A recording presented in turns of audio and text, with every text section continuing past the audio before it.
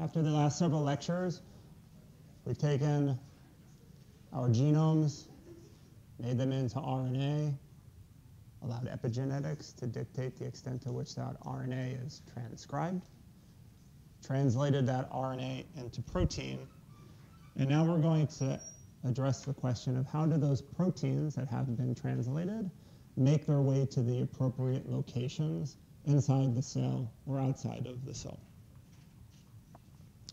This lecture, overall, we're calling protein trafficking, and the disorder that we'll be speaking about is Noonan syndrome.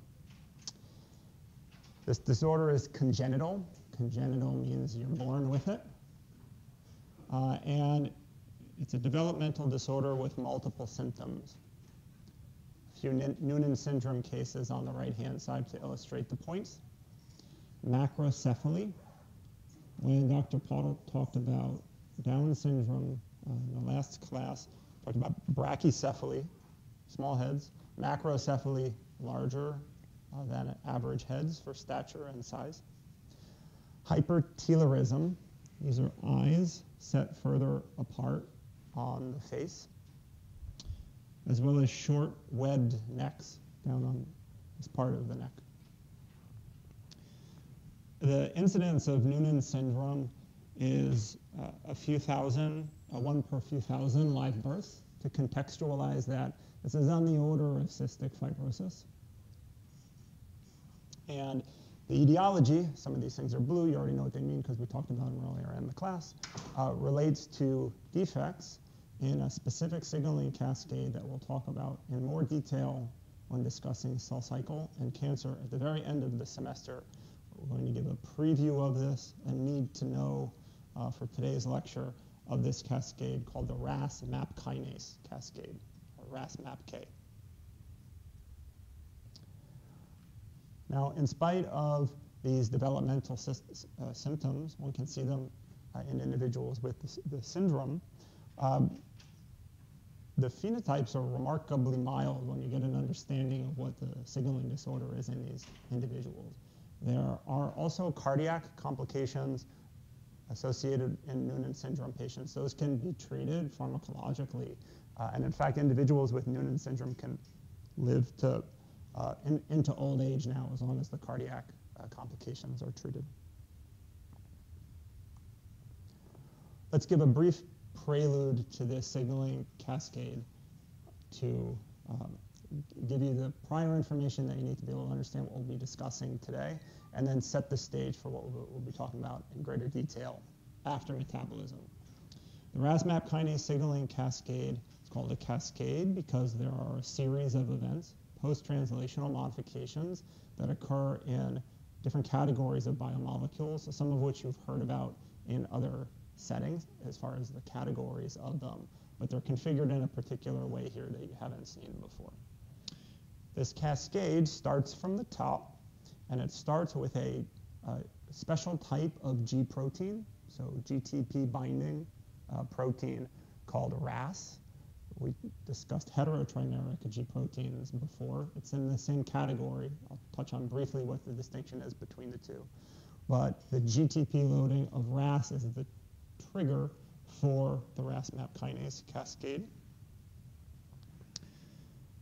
And when RAS becomes activated, it will allosterically activate a protein kinase that phosphorylates proteins on serines and threonines called RAF. And the major substrate of RAF is another protein kinase that has dual specificity. It phosphorylates threonines and tyrosines. That dual specificity kinase is called MEK.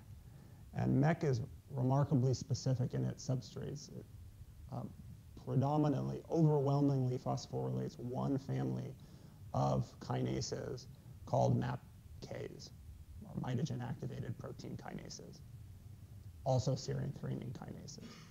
When those MAP kinases get activated, one class of preferred substrates for active MAP kinases, each one of these phosphorylation sites, I should also say, is an activating phosphorylation. So they get phosphorylated, they turn on, their enzymatic activity increases, and then they'll go and phosphorylate their downstream substrate. The downstream substrates of MAP kinases, among others, are a collection of transcription factors whose ability to promote gene transcription in the nucleus is positively regulated by phosphorylation. And that can be for reasons of localization. So there are ones that get phosphorylated and go into the nucleus. There are ones that bind DNA more tightly when they're phosphorylated. There are transcription factors that are stabilized. Otherwise, they may be degraded. But when they get phosphorylated, they're stabilized in the cells and their abundance increases. But the end result of this cascade, when it gets activated, is increased transcription factor activity and genes transcribed in the nucleus. Just a few words on RAS, what you need to know for today. There'll be more on this later. Heterotrimeric G proteins and these small monomeric G proteins, they both bind GTP. They're in the active state when they're bound to GTP, and they're in the inactive state when they're bound to that GTP is hydrolyzed to GDP. Another common theme, there's differences in the kinetics and the timing, more on that later. But for today, what you need to know is that the G alpha, as well as the gamma subunit of the beta gamma, are constitutively localized to the plasma membrane, as are these monomeric G proteins. They have a tether that keeps them embedded on the surface of the inner leaflet of the plasma membrane, and we'll explain why at the end of the lecture. So, always localized at the plasma membrane. And what we'll speak about is that in Noonan syndrome, there is another protein that is aberrantly localized to the inner leaflet of the plasma membrane that gives rise to the pathology. So let's set the broader stage for protein trafficking. Cartoon of the cell. We have all these organelles. Those organelles have specialized, compartmentalized functions. Part of that specialization and the compartmentalization is to be able to put certain proteins inside the organelles, on the surface of the organelles, here but not there. How is that accomplished? At the biomolecular level, at the sequence level, and at the regulatory level in cells. And where we're going to start is with a 5,000-foot overview of protein traffic and protein movements related to localization inside the cell. Two big categories when we're talking about moving proteins out of the cell or bringing proteins into the cell. And these relate to a couple of organelles that were introduced very early on in the class, but we haven't said very much about since. When we're talking about translation of proteins that ultimately will get secreted, overall this is a form of transport inside the cell called anterograde transport. So from the site of protein synthesis, where secreted proteins are made, to all of the different places that they visit along the way to exiting the cell. As we will discuss, translation of these secreted proteins starts on the surface of the rough endoplasmic reticulum. It's rough because it's studded with ribosomes, and we know that ribosomes translate genes now. And then they move through another organelle called the Golgi apparatus. We're going to give some molecular details about what occurs in the Golgi apparatus. And then they traffic to smaller vesicles, secretory vesicles, that then fuse with the plasma membrane through a process called exocytosis. So vesicle fuses with the membrane. The contents of that vesicle, the interior called a lumen. I might say lumen a couple times. I don't know if it's blue on one of these forthcoming slides. And then the contents are released into the extracellular space. Also, anything that was in that vesicular membrane is now fused with the plasma membrane, is now on the cell surface. This entire process can run in reverse. The overall reverse process is called a retrograde transport. Now you're starting from outside of the cell and working one's way in. Exocytosis, bringing things outside of the cell. Endocytosis, bringing it back in. So there are buds that form on the plasma membrane, bring in a vesicle as an endosome, and that endosome can mature, form lysosomes, those hydrolases and things get digested, or in certain conditions traffic backwards to things like the Golgi and the ER. Recall that there were certain toxins that exploit these types of retrograde pathways after endocytosis, botulinum toxin, ricin. We'll zoom in to begin at this retrograde transport and endocytosis itself. It's probably a bit mysterious how you have a nice, conceived to be a smooth plasma membrane, and then all of a sudden you get this invagination, this cup here forming to be able to pinch something off and form one of these early endosomes. How is that mediated? It's mediated physically through what's called a clathrin-coated pit. And they were called pits because that's what they looked like a hole in the ground or a pit of a plum or something like that, big, dark, electron-dense spots on the plasma membrane surface that investigators could observe by electron microscopy. It wasn't until later specialized so-called freeze fracture approaches like the one that's shown here, rip the cell apart at the plasma membrane and then do the electron microscopy, you could see what was in fact caging that pit. And this is this cage forming around that invagination and creating a biophysical driving force for the membrane to invaginate, as I showed in the cartoon before. And that cage is made up of a self-assembled protein called clathrin. Clathrin is a heterohexameric protein. It has 3 heavy chains and 3 light chains. One fully assembled clathrin is shown here in red. And it's a 3-membered assembly. And those the 3 heavy and the 3 light, when they come together, they form something akin to a tripod. Right? There's a curvature associated with it. It's not a flat triangle laid down on the slide or on a piece of paper. There's a little bit of pitch to it. And as they self-assemble on the plasma membrane, with that pitch and that curvature, you start pulling in the plasma membrane as the clathrin self-assembles.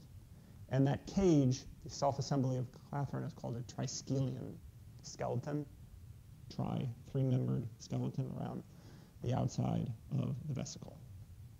And as the clathrin continues to assemble, you'll eventually form a whole ball, right, of the triskelion surrounding the membrane. So that gets you to the invagination step. It's initiated on the plasma membrane through a class of proteins called adapter proteins. First thing, adapter proteins refers to any category of protein that does stuff like what I'm going to describe to you. It's not unique to the clathrin-mediated. You'll hear about other adapter proteins in later lectures. But what adapter proteins are generally are proteins that are able to bring together 2 other proteins that otherwise wouldn't interact with one another. And what the adapter proteins here are bringing together is clathrin and transmembrane receptors on the plasma membrane surface that are transmitting information to the cell to internalize, to become endocytosed. An example would be a receptor binds its ligand. That ligand leads to a conformational change of the receptor on the plasma membrane surface, could activate a kinase, could give rise to some other type of molecular assembly on the plasma membrane surface, allosteric change on the intracellular domain. Any of those things could be the signal to recruit one of these adapters. And that adapter likes to bind clathrin. Now you have a lot of active receptor on the plasma membrane surface. Adapter recruited to those activated receptors, and then because the adapter is serving its adapter function, it's recruiting clathrin monomers, which are the six-membered units, to the plasma membrane. And that process of receptor activation, adapter recruitment, clathrin self-assembly is called receptor-mediated endocytosis. It's the receptor binding to its ligand that triggers the clathrin self-assembly and endocytosis.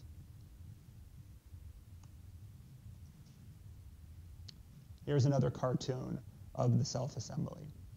Receptor binds the ligand. Oftentimes these ligand-bound receptors will cluster, aggregate with one another. You'll get these adapters recruiting clathrin, and you get the formation of the coated pit, which is up to this point here.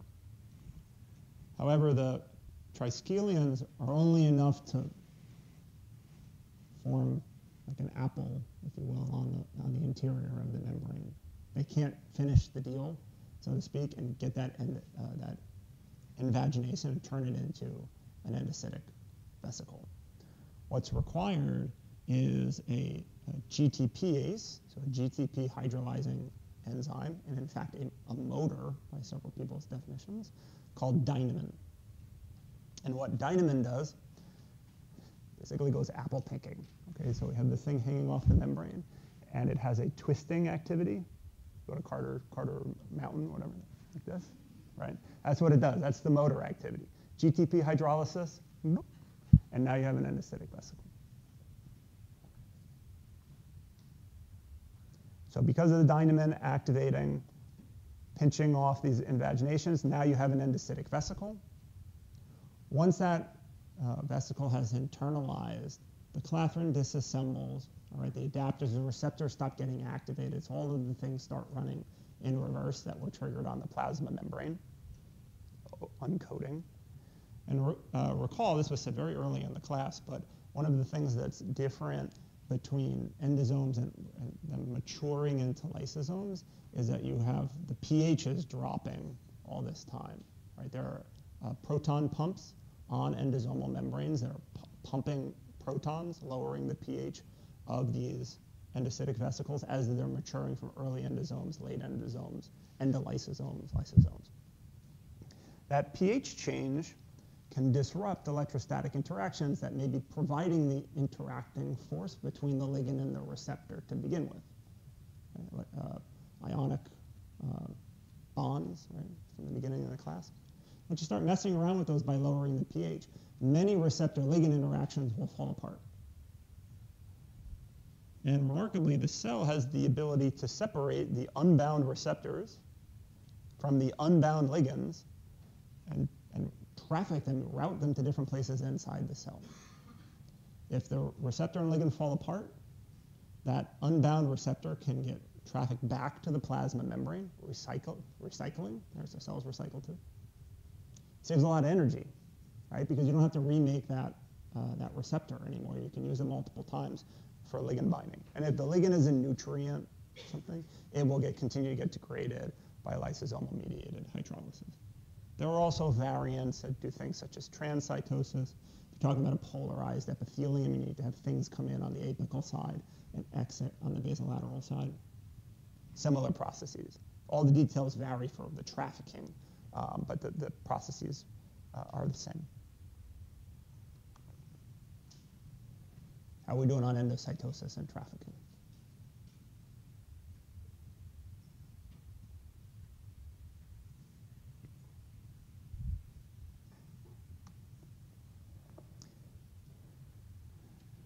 If we're ready, we'll move on now to the other side. That's the essence of what you need to know for retrograde transport. Now, anterograde transport. And we're going to start with the life of a secreted or transmembrane protein, which, as I mentioned, begins at the rough ER over here.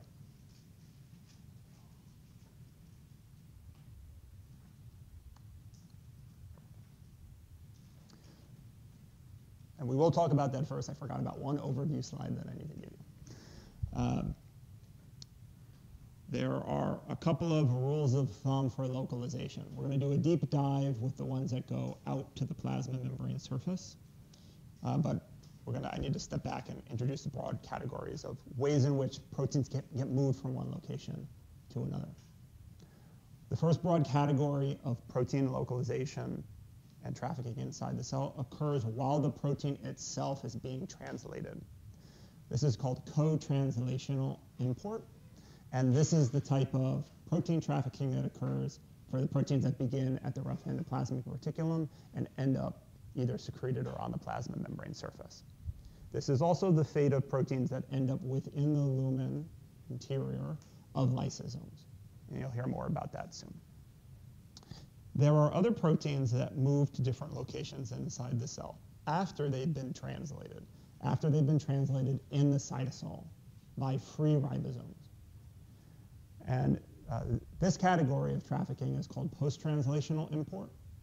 This is what takes place for proteins that localize to the nucleus or proteins that localize to the mitochondria. What's true for both of these types of localization regimes is that there are sequences in the amino acids encoded by the protein that act as signals to determine whether or not that protein goes via a co-translational import route or a post-translational import route.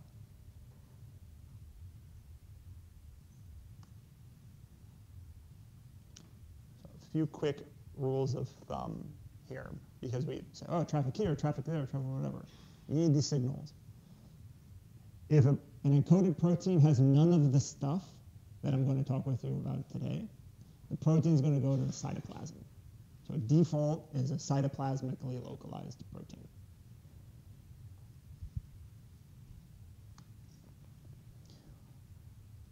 Proteins that are directed for co-translational import have an amino acid sequence on their N-terminus, so right at the beginning of the translated polypeptide, called a signal sequence that conveys information to the translational machinery that this protein is going to undergo co-translational import. If there's nothing else other than the signal sequence, that co-translationally imported protein will either end up on the plasma membrane, if it's a transmembrane protein, stuck to the surface of the plasma membrane as a peripheral membrane protein, or secreted into the extracellular space. There are additional targeting sequences, which I'll touch on, that can move it to other places, such as the lysosome. For post-translational import, there are other categories of sequences. They could be located anywhere within the translated polypeptide sequence. And the sequences that localize proteins to the nucleus are called nuclear localization sequences.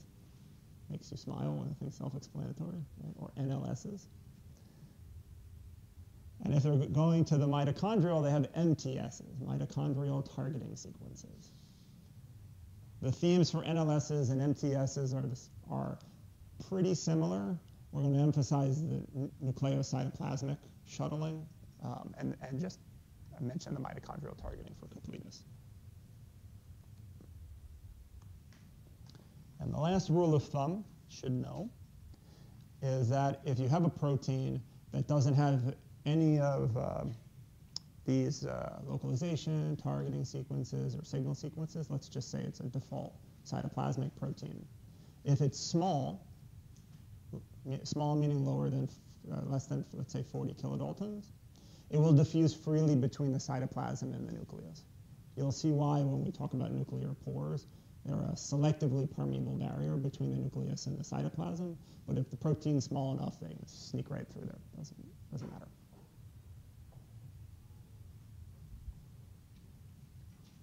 So we'll begin here with the co-translational import. It's probably the most complicated.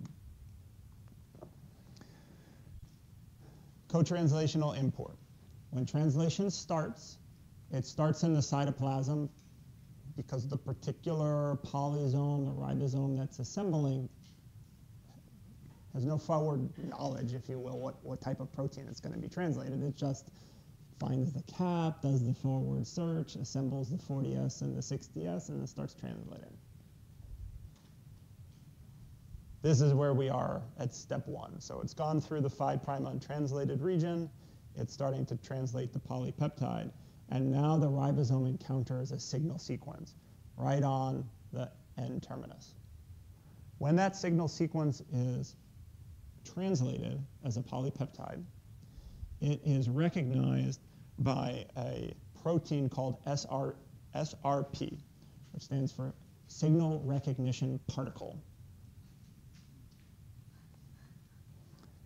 So the signal sequence binds the signal recognition particle. And upon recruitment and binding of SRP, this is a trigger to bring that ribosome and the mRNA and the SRP to the surface of the endoplasmic reticulum. On the surface of the endoplasmic reticulum, this is an organelle. It has a membrane. In the ER membrane, there is a receptor for signal recognition particle called the SRP receptor. So SRP, bound to this signal sequence, which is bound to the ribosome, and the mRNA gets pulled to the ER membrane, binds to the SRP receptor. And this SRP receptor is in a complex with a receptor for the ribosome to keep that complex bound to the ER membrane surface, and a heterocomplex called a pore protein that forms a pore in the ER membrane. I'll show that crystallographically in a slide or two. The pore is where transmembrane and secreted proteins will get threaded through to end up entirely or partly in the lumen of the endoplasmic reticulum.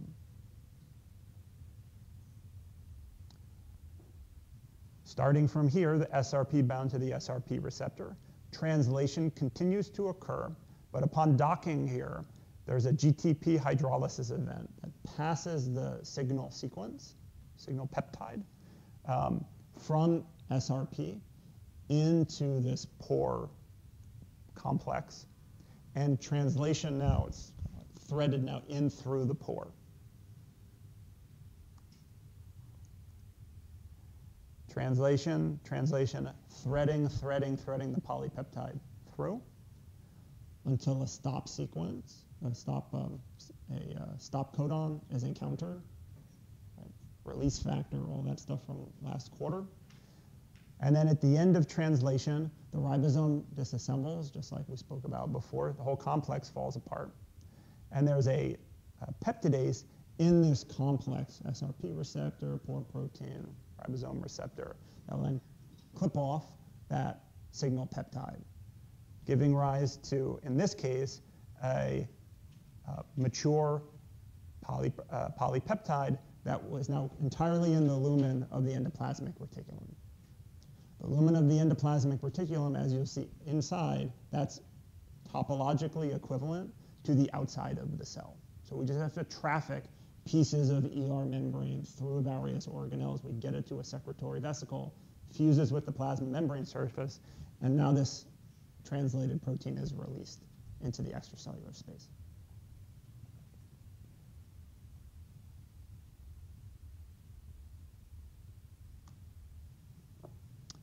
Here's what it looks like in a ribbon diagram. You've already seen these. I don't know if this works. No, it doesn't work. Ribosome here. Here's the pore complex. The SRP bound here. What I want to zoom in here is the pore protein itself. I'm not going to distract myself with the movies. It's a heterotrimeric complex that forms the pore. And these individual subunits in the pore complex and the pore protein are very dynamic. So keep that in mind when I show the subsequent cartoons, because there are things that can actually move out of the pore and into the membrane, and it's thought to relate to the conformational flexibility of these different subunits in the pore protein.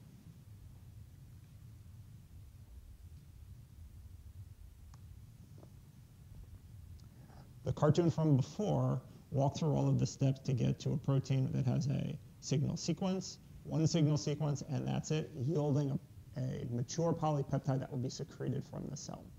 What about transmembrane proteins? They follow a very similar route with one little wrinkle. Remember these hydropathy plots and things early in the quarter? Long stretches of hydrophobic amino acids that if they're long enough and contiguous enough with one another, thermodynamically they're going to end up in a membrane if they can span the membrane. These get translated in real time by the ribosome, which regrettably is gone. There should be a ribosome here translating. Right?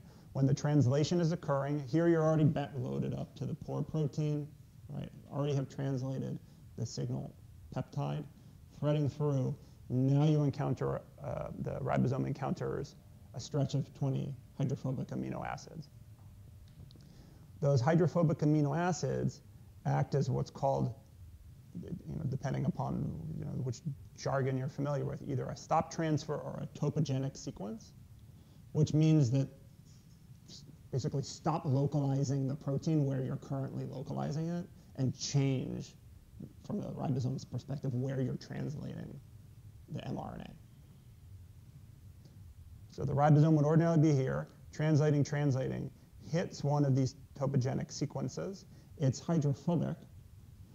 It's not thermodynamically favorable for it to continue to get threaded into the lumen of the ER. That's just as hydrophilic of an environment as the cytoplasm. So it gets stuck, if you will, in the poor protein. And here's where that conformational flexibility of the heterotrimer is important. The thinking is that that hydrophobic sequence then sort of weaves its way out of the pore and into the ER membrane, where it's thermodynamically favorable. Once this stop transfer sequence has navigated out of the pore protein, the ribosome undocks from the ER membrane and continues translating the rest of the polypeptide, but now in the cytoplasm. It's sort of stuck by the rest of the sequence to the plasma membrane, but is translating, in essence, in the cytoplasm.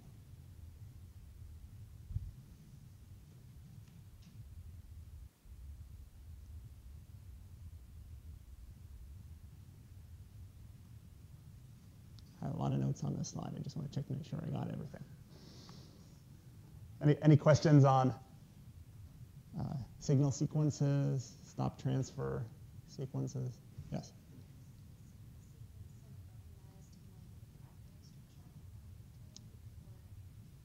Great, good question. Is the signal sequence, that signal peptide, how is it getting recognized by SRP? It is in the primary sequence. So one can look at the inferred translated polypeptide, and if you see the consensus signal sequence there, you say this is going to go to the ER and get translated there. Mm-hmm. This process I thought requires two transmembrane proteins, right? Another good question. There's a clarification. So you're asking, I'm talking about getting a transmembrane protein in the endoplasmic reticulum. I'll be rude to myself. What on earth does that have to do with transmembrane proteins on the plasma membrane? In fact, this is how the plasma membrane transmembrane proteins are translated. They start on the ER, in the ER membrane, and then as you'll see in later cartoons, you have budding events of ER membrane that go to these other organelles and eventually become secretory vesicles. But the membrane originally, and that transmembrane protein was first translated on the ER membrane, and then it gets trafficked.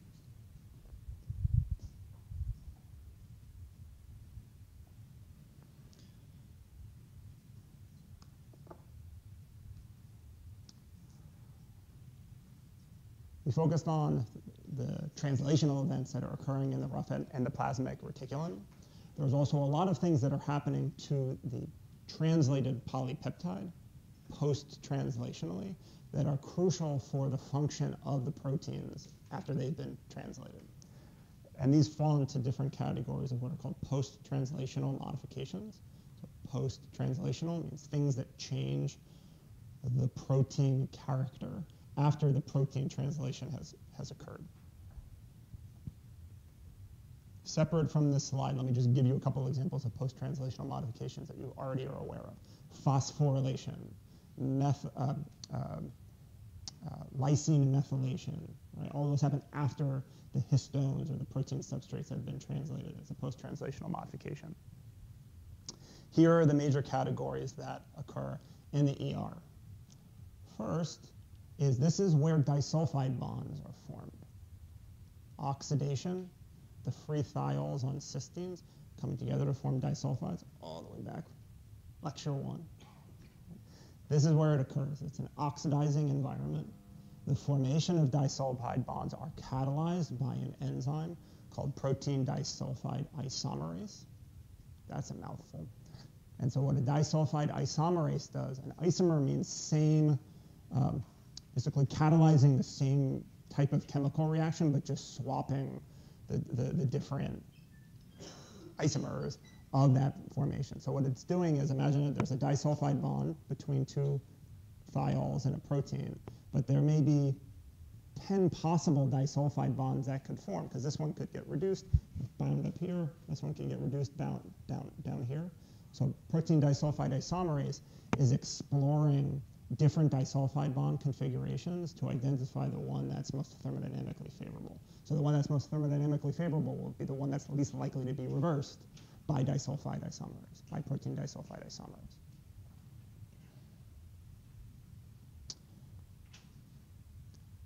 Folding of secreted proteins and the extracellular domain of transmembrane proteins occurs in the lumen of the ER. Some of this is by proper disulfide bond formation. Some of it is by virtue of several of the other post-translational modifications that I'll speak about in a moment. If protein folding is screwed up, for example, if you take a cell and you just rev up the temperature much hotter than it ordinarily experiences, you've screwed with thermodynamics. All right, so T is higher than it ordinarily should be. There's more wiggle than the cell has evolved to adapt to. Protein folding will get messed up. And when protein folding gets really messed up, protein translation stops. There's a dedicated unfolded protein response that gets engaged by the cells, and they'll stay in this stressed state, in many ways, waiting for things to get better, or trying to upregulate other proteins that can help fold under difficult circumstances like heat shock. If it's too severe, the cell dies. So we have folding, disulfide bonds. Protein cleavages can occur specifically in the endoplasmic reticulum. Harken back all the way to the example of disulfide bonds that I gave to you in the first lecture. Insulin it's a secreted protein, peptide hormone, synthesized, translated on the rough ER. In the ER, it's is cleaved and then forms these disulfides to form the mature active hormone. The cleavage occurs in the ER.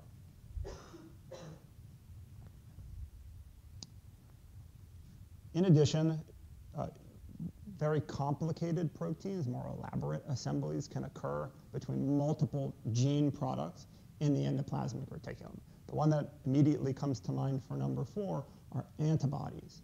Heavy chain, light chain, 2 different loci, VJ, VDJ recombination, they get translated. The pairing of heavy and light chains with all of those intermolecular disulfide bonds, ER. And then the final thing, which you've heard nothing about up to this point, is the addition and modification of proteins with sugars, carbohydrates. And that carbohydrate modification that occurs post-translationally in the ER and later organelles, such as the Golgi apparatus, is a process called glycosylation.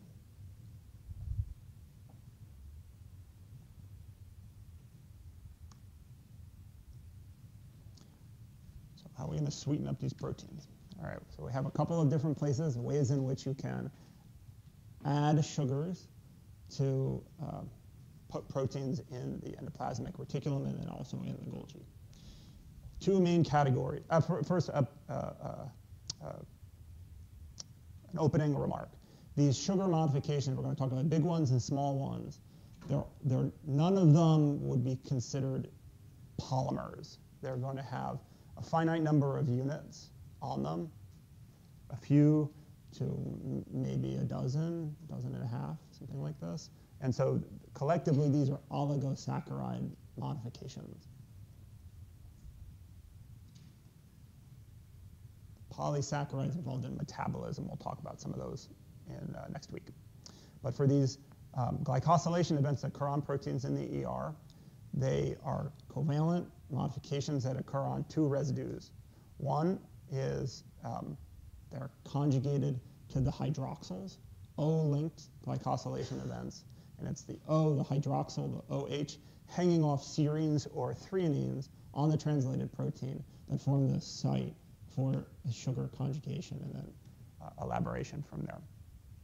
Those glycosylation events are on the shorter end. Here's an example here, serine, hydroxyl, and then these are individual sugars.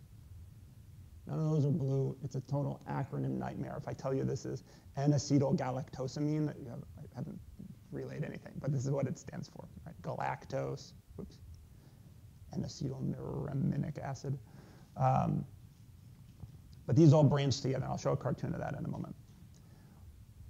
We can link sugars to O's. We can link sugars to free amines. And the amine that is the branch point for these so-called N-link oligosaccharides is on asparagine. You have an asparagine here. You engage a different type of sugar modifications early on. You can see this is GalNAc, this is GlicNAc, so N-acetylglucosamine.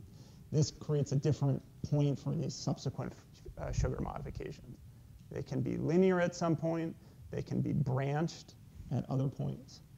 And all of this code underneath it, you can see the alpha 2, 3, beta 1, 4. The reason why protein glycosylation is kind of a mess is that each one of those sugars has a number of hydroxyl sites, O's, where you can branch things off of and do modifications on. And not only are the combinatorial complexities rather large, each individual protein that gets translated, the extent of glycosylation on that protein is not stereotyped. So you could have the same, let's give an example, insulin, right, is glycosylated. One translated polypeptide of insulin going through the ER and through the Golgi will have sugars on it. Another one that goes through the exact same cell with the same path will have a slightly different extent of sugar modifications on it. Overall, it'll be similar, but it will not be identical.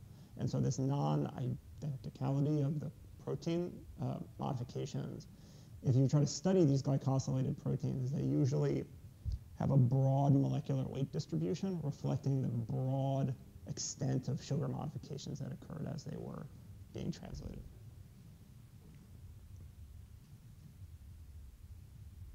This process of glycosylation nucleates in the ER, but a lot of the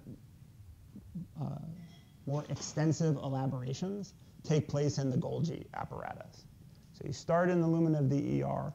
Once little vesicles of ER bud off of the endoplasmic reticulum and traffic to the Golgi, it's here where these more extensive addition and removal of sugars occur as one goes from the cis Golgi, which is the earlier portion of the Golgi stacks, to the medial portion to the trans Golgi. Each one of these stacks has different localization of enzymes, these sugar modifying enzymes, and the proteins are getting trafficked through them as they proceed along. At the end, there is a decision of these vesicles to be routed either to the plasma membrane, to lysosomes, more to come on that in a moment, or to these secretory vesicles, like I had said before, just to reside there and not get exocytosed unless there's a particular trigger for them to occur. Because everything that makes its way to the plasma membrane has to go through the ER and the Golgi. If there are available sites for N and O-linked glycosylation, those proteins will be sugar modified. Therefore, at the end, if you look at all of the things that are on the surface of the plasma membrane, there's going to be a lot of sugar modifications on the outside of this cell. This sugar coating of the outside of the eukaryotic cells is called the glycocalyx, and it refers generally to all of the sugar-modified biomolecules that are on the outer leaflet of the plasma membrane. And that arises by virtue of the enzymes that localize to the ER and the Golgi.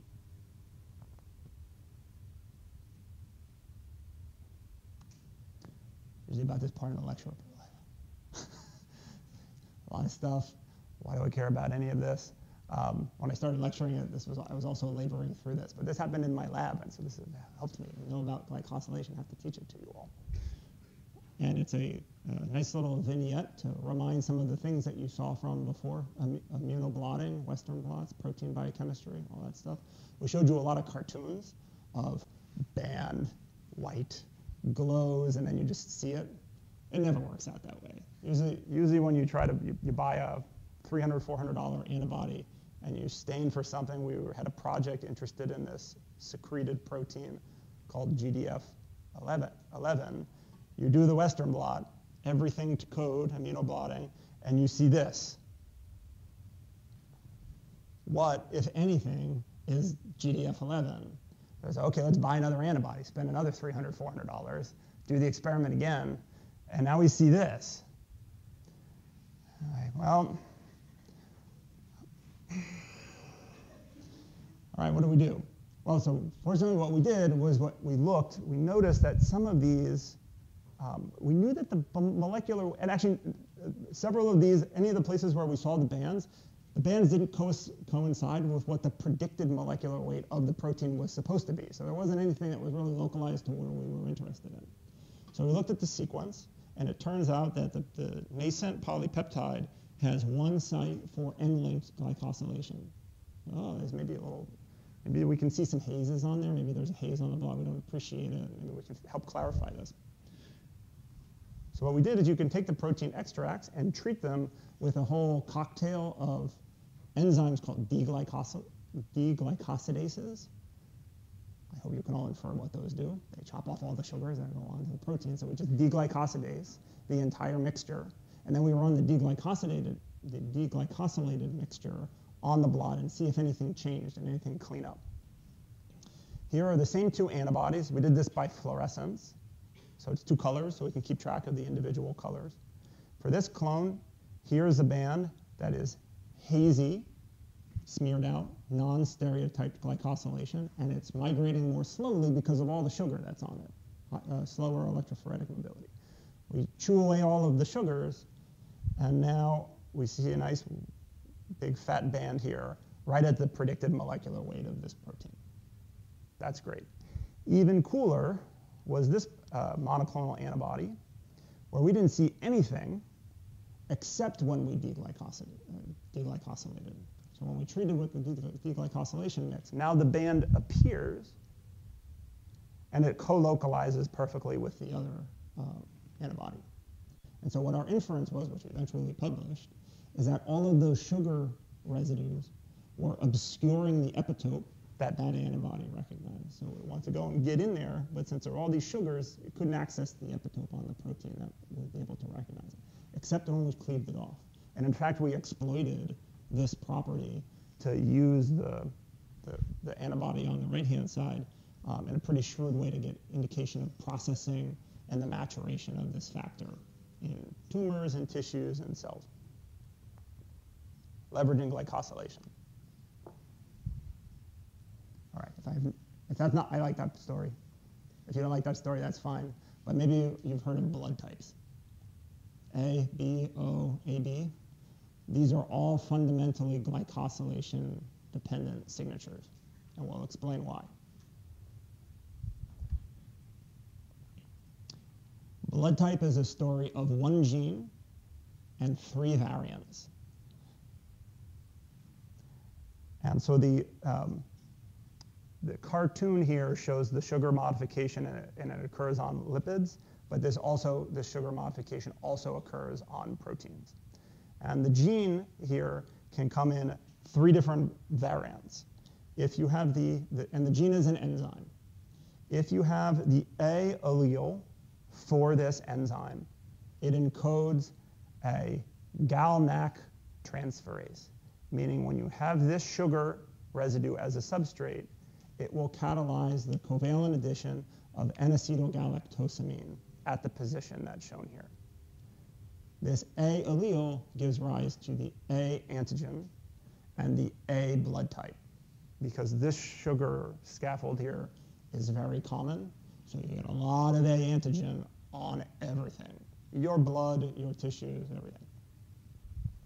Conversely, if one of your copies of this enzyme is the B allele, it doesn't encode for a GalNAc transferase, it encodes for a galactose transferase, instead putting this sugar modification on the same scaffold. If both of them are broken, if you have the allele that has a frameshift mutation in it and doesn't encode any enzyme at all, that's the O antigen, meaning you have neither this nor this, and that's why the O blood, meaning 2 copies of the O allele, can be tolerized by anybody's different blood types, because it doesn't have this epitope here that can be the target for immune attack. If you're interested about positive, negative, the rhesus factor, totally different thing. It's a chloride transporter. It's another compatibility group. But this one has to do with sugars, which is why we talk about it.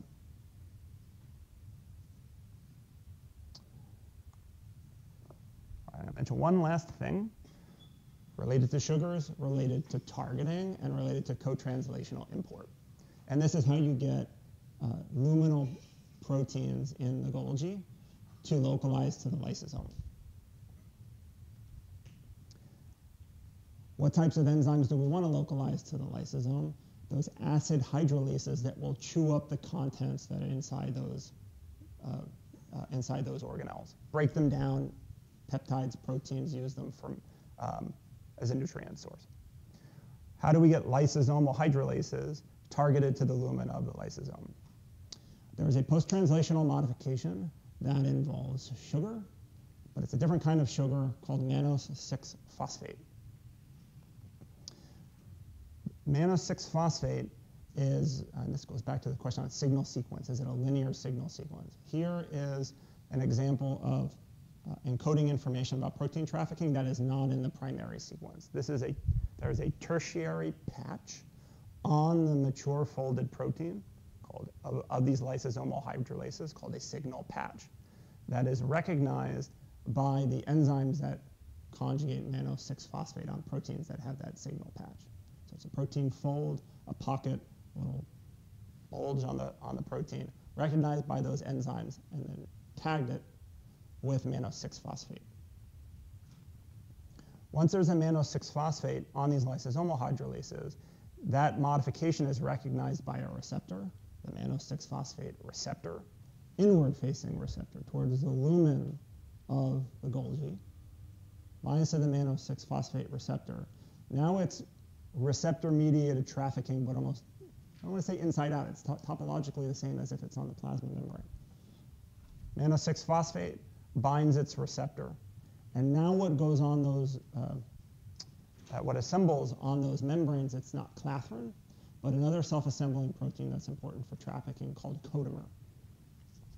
And codomer forms its own coated pit on the distal Golgi, the trans Golgi network, gets budded off, and as a result of the codomer, that is recognized by different trafficking proteins that will fuse those vesicles with lysosomes, or endolysosomes as they're maturing to form full-blown lysosomes.